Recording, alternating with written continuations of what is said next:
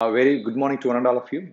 Today, we're going to discuss about CRP, C-reactive protein, its clinical significance, and how does it help to improve patient outcomes. It was so named because it reacts with the antibody against the somatic capsular polysaccharide, also called as C polysaccharide of Streptococcus pneumoniae.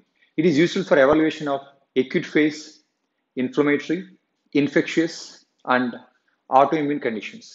CRP test is not diagnostic. It only tells us whether inflammation is present or not without identifying the source of inflammation. We should use this information in conjunction with signs and symptoms, physical examination, and other tests to determine if patient has acute inflammatory condition or a flare-up of existing chronic inflammatory state.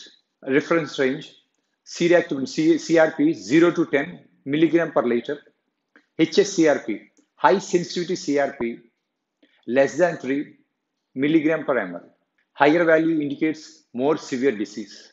See, both CRP and HSCRP are essentially the same, but HSCRP measures very small amounts of CRP in the blood and is ordered in seemingly healthy people to assess their potential risk of heart problems. CRP is increased in acute or chronic inflammatory conditions, tissue necrosis or tissue injury, ischemia or infection of tissues, infection, inflammation, metabolic syndrome, malignant tumors, acute pancreatitis, post-surgery, burns, leukemia, tobacco smoking, hormone replacement therapy, and in obesity. CRP is decreased in exercise, weight loss, moderate alcohol consumption, on medications like statins, niacin, and fibrates. What are the limitations of CRP?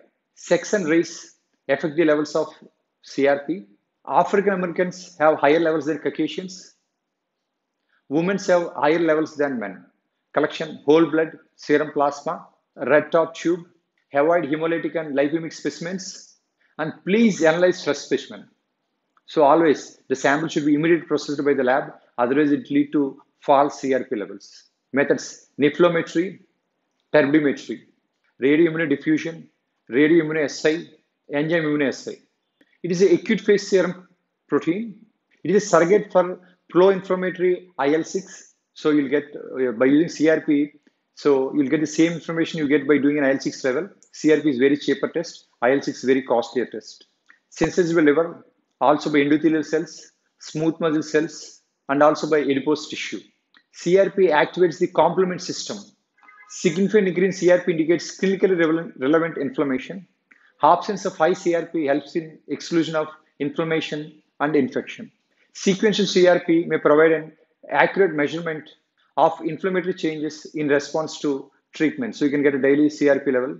CRP is very helpful in assessing a non-inflammatory cause to a markedly abnormal ESR. HSCRP can be a marker of atherosclerosis. It is an important predictor for cardiovascular events like myocardial infarction, cerebrovascular accidents, sudden cardiac death, peripheral vascular disease.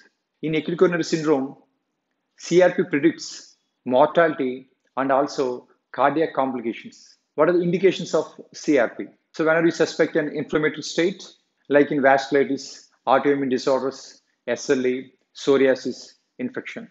So you can order a CRP along with ESR. So you can order CRP in newborns whenever you suspect infections.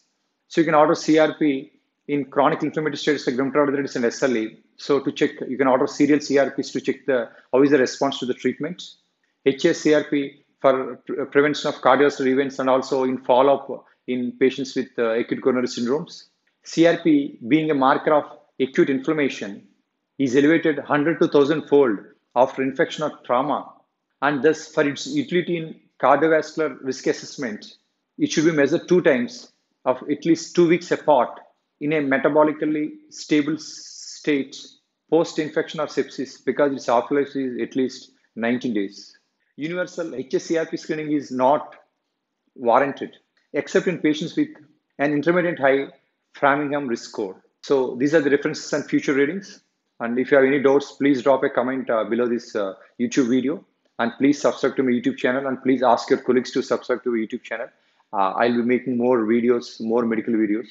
Thank you.